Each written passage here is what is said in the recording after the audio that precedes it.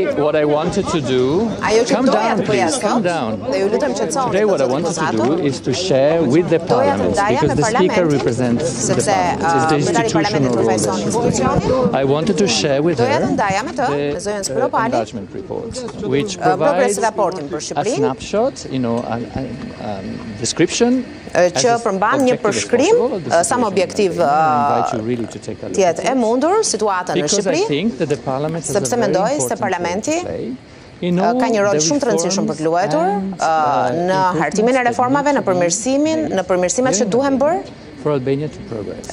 edhe për Shqipërinë në mënyrë që të vijojë në rrugën e progresit. Dhe mendoj që or anybody, it's owned by Albania.